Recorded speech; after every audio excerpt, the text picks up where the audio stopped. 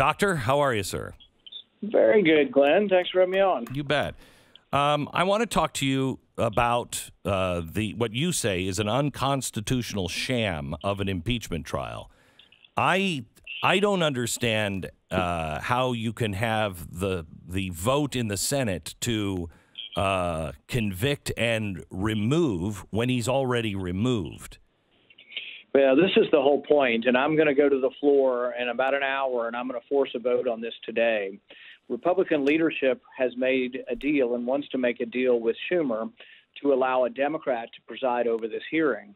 But my point is, if you're impeaching the president, the Chief Justice needs to be there. Right. But if the person is no longer president, then he's a private citizen. It is an impeachment. If someone's committed a crime and they're no longer the president, the Department of Justice has to accuse them of a crime, and you go to a court. But this is only for impeaching somebody, and the Constitution says when you impeach and later on you can disqualify, but it's and. It isn't or. Right. So if you can't impeach them any longer, we are doing something that has never been done to a president before. It's going to divide the country further. It's a huge mistake, and it belies everything Biden supposedly says about unity. No, this is the most divisive thing I could imagine the Democrats doing at this point. So tell me why John Roberts isn't coming and isn't invited. That doesn't make any sense. Well, here's the question. You know, if reporters were worth their salt, what do you think they ought to ask Schumer today? Did you talk to John Roberts? I guarantee they had a private conversation. I guarantee Schumer called him up, begging him to come over, and he said, well, the Constitution says I preside over an impeachment of the president, and he's not the president. Because the Democrats realize this is going to lessen the legitimacy or call into question the legitimacy of the proceeding. But I guarantee that if they had a conversation, people should be, if reporters were worth anything, they would be pounding Schumer every day saying, did you talk to John Roberts? What did he say? Because John Roberts' opinion here is very important. It goes to the very nature and legitimacy of this thing. And with John Roberts not showing up, the Chief Justice not being here, I really think that this is an illegitimate process from top to bottom. So does the Constitution say the Chief Justice has to be seated in that role? For an impeachment of the president. So you could argue that John Roberts is actually right. He shouldn't be here, but by not being here, he's calling into question the proceeding at all. Because there is no call for the impeachment of an ex-president, of a private citizen. So he's either the president or he's not. So he's not the president, so the Chief Justice shouldn't come. But then it also calls into question the whole idea of doing it. Now, they say, oh, well, we've done this before. Well, the country's been very divided in the past, and no one's ever been convicted. No one's ever tried to try an ex-president because of how it would divide the country, but also because there's no provision for impeaching an ex-president. So the other argument that I will make today is that if they're talking about inciting violence, there's a few Democrat words that we might want to evaluate. Number one, I was there when the Bernie Sanders supporter almost killed Steve Scalise at the ball field. He almost killed one of our coaches. And you know what the Democrats were saying at the time? They were saying the Republican plan for health care is you get sick and you die. That to me sounds like an incitement. If you're telling me that the Republicans are going to let me die, you can see how, there's all these kind of glorified movies of people committing violence when their children are going to die for not having insurance. That is an incitement to violence. But not one Republican ever called for Bernie Sanders to be impeached because we thought that was ludicrous, and it wasn't necessarily his fault that this man reacted violently. But they're going to have a different standard for the president who said march peacefully to the Capitol. They're going to say, oh, no, that was incitement to violence, and he's responsible. But not Bernie Sanders, not Maxine Waters, not Cory Booker, who said get up in their face. So it's a double standard, and people are going to see it for that. But does it matter anymore? I mean, it seems as though the fix is in between big corporations and government. It just seems like the fix is in, and who cares about double standards anymore because nobody ever does anything about it. Nothing changes. Well, the thing is I'm not one who wants to give up. I know people are very frustrated. People are like, well, if all this fraud happened and nobody's going to do anything, why should I even vote? I'm of the opposite opinion. Right. We control 35 state legislatures. The Republican Party does. We need to beat those Republicans over the head until they fix the electoral system. I'm already calling people in the Georgia legislature and saying, y'all need to fix it, because 2022, the Senate race will be back up again, and you need to fix your system where people can't vote twice, where you purge the rolls, and you need to fix it where you cannot solicit people, you cannot use taxpayer money to send out applications to vote. The individual should have to apply for a ballot. MoveOn.org shouldn't be able to apply, neither should the NRA. Right. It should be the individual applying for a ballot. If you change the rules to do that and you get back to show your ID in person, I think there's a possibility we could get back to fair elections, and I am going to keep fighting but it can't be done in Washington. It never could have been done in Washington. It won't be done in Washington. We don't control anything in Washington now. Plus, those of us who believe in states' rights think that elections should be in the charge of the states. And so, but I wouldn't give up on it. We can fight, and we should, because if they get to where we do all mail-in ballots, we'll become like Oregon and now like Colorado. They do all mail-in ballots there. Who knows who the hell votes in those elections? But guess what? Only Democrats win. I will tell you that this is the way I feel. I'm just frustrated in talking about the double standard and pointing out what the news is saying and what they're name calling, because it's like, nothing's going to stop that. I am with you 100% that we have got to get into our local communities and our states. And people will say, well, we can't fix the other states. Don't worry about the other states. Fix yours and shore it up and do everything you can to make sure that it is buttoned up and as metaphorically speaking, bulletproof as possible. But the one reason I would say we have to call it the double standard is today, if I don't say anything, Republicans and Democrats will agree by unanimous consent to install a Democrat to preside over this proceeding, right. An illegitimate proceeding with an illegitimate Democrat overseeing it. So I'm going to object to that and call out the double standard. And I don't think we'll win. The Democrats will win, but I'm going to force them to vote on it. And my hope is that I get 40 Republicans to vote with me. And if I do, that shows they don't have the votes to impeach at that point. And so basically the trial is over. They can go through the manipulations. But if 40 of us vote that this is an unconstitutional use of the impeachment power, then they're done. They can do whatever the hell they want, but we will show them that we're going to stand strong. But if I don't do this, our leadership will acquiesce with Schumer. There'll be no vote, and they will go through the whole trial as if this sham is actually a real impeachment. So I'd say we do have to fight them. And I don't know. I'm just not willing to give up on it. I keep fighting them every day, whether they're in my party or in the other party. I keep fighting on in a figurative way, Glenn. Make sure we say that fighting is figurative.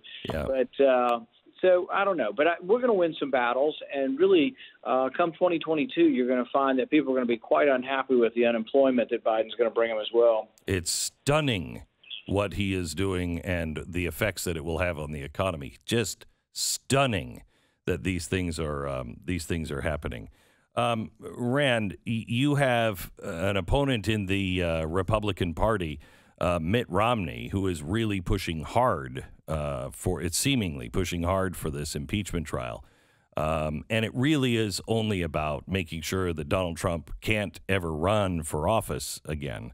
Do you think you can hold 40 senators together? Yeah, I think we do probably have 40. We have 48 total, and I'd say there's 5 or 6 that have been leaning the other way. But to tell you the truth, some of that 5 or 6 have been more critical of the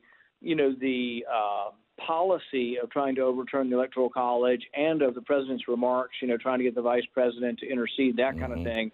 And maybe when push comes to shove, and they also think about self-preservation, which most politicians ultimately do, they may decide that, well, you know what, I don't think this is really constitutional and the best. It gives them an out. They can still criticize the speech, they can criticize the policy, but then they can say, well, do we really want to get into the point of impeaching former presidents? My friend Thomas Massey, the congressman from Northern Kentucky, tweeted out today. He said, yeah, when we start doing it, line up, I want to do FDR. Let me have FDR. So, it's just a crazy notion. But, no, I think we can. I think we get 40. And if I'm lucky, maybe we get 43, maybe 45 out of the 48. So we won't get Romney. He's already said he thinks it's constitutional. It ought to be done. But there are a couple others that may just choose to criticize the president on the policy, but may say it's kind of crazy to impeach an ex-president. One last topic I want to talk to you about, and that is, we're hearing from everybody. We have to deprogram these Trump people, and they're also using language that they're domestic terrorists, etc. And it appears as though, I watched the hearing for the head of the Department of Homeland Security. He said domestic terrorism is number one on his agenda. Now, I remember the Obama years. I don't think they're talking about the same kind of domestic terrorism that I would talk about. This is one of the problems with the Patriot Act. It can be so easily turned around and used on anybody. You're exactly right. You're exactly right. But here's the good news, Glenn. The good news is the camps that we will be sent to will be run by Katie Couric, and she has that beautiful smile. And if you will just take your soma, Glenn, it won't hurt so much. Right. You take your soma, you'll drift off into some sort of opiate sleep, and they will reprogram you. Okay, so it is funny, and that's the way everybody deals with it. Is it at all a reality that this is a direction that they're seriously going in? And I'm not talking about camps, but I'm talking about labeling people like you or me as domestic terrorists. No, absolutely. And I don't want to treat it just as a joke, because the Patriot Act was no joke, and they used it not against terrorists. They used it against average, ordinary Americans. In fact, not just some average, ordinary Americans. Everybody had a cell phone. They collected all of our phone calls, and then James Clapper lied about it. And so, yes, it is very dangerous to see what happens. And it's always important to read the details of these, because they say, well, if we're going after terrorists, I'm like, well, yeah, I don't like the people who blew up the courthouse in Oklahoma. I'm fine with them getting the death penalty. I'm fine with them being in jail forever. Those are bad, murderous people. That is domestic terrorism. But if domestic terrorism is, according to George Stephanopoulos, I'm sure he thinks I'm a terrorist because I refused to accept that there was no fraud in the election. So if it becomes an ideological test, I read something scary yesterday, that there are people who want to bring back the ideas of sedition, the Alien and Sedition Acts that John Adams put forward, which basically was putting Americans, including one congressman, in jail for their speech. Because people say you don't have a right to misinform people, but then who becomes the judge of what is misinformation and what is true information? This is a scary world they're talking about, so I don't want to downplay it at all. We will have to, but the hard part, as you know, is they're going to point towards some really bad people who committed violence and say, oh, you want to let that happen? And we'll have to be able to be good enough in our response to say, no, we're talking about speech, and who's going to be the arbiter of true speech. Yeah. I mean, if you look at the argument between the many of the founders during the Sedition Act, they argued that you could, as press, they could even lie and make things up. They had a right, and the government had no place in that argument at all to try to shut them down. I mean, they went as far in the correction of that almost to the point of me being kind of uncomfortable when you first hear the ideas until you actually really read them. Freedom of speech means that. Freedom of speech. And it's a platitude, but I think it's true that people say the answer for bad speech or disinformation is more speech, not less. But there's something profound in that statement, in the sense that it's an elitist idea to believe that, if you allow Nazis to speak and say hateful thing about people of other races, or you allow racists to speak, that somehow there aren't enough of us to combat that somehow we're weak and feeble-minded enough that those ideas will overcome us. I don't think that's true. In fact, I think America is more accepting and more integrated in thought and race than we've ever been, whether it's churches or marriage. Half the people I know, and I don't know what the percentage is, but I know lots of people everywhere around me who are married to people of other races. That's a commonplace thing and a good thing. And we are a country that is not a racist country. We are not a country that hates each other. I just get so tired of these people saying what a terrible place America is, when in reality we are better than we have ever been in my lifetime. And gosh, think of the last 200 years, how much better it is to be alive now if you're a person of color or a person of a different faith, or if you're a person that is somehow a minority. Maybe you're even a person who wants to teach your kids at home. That's actually even more acceptable for the most part. Just a person. Rand Paul, thank you very much.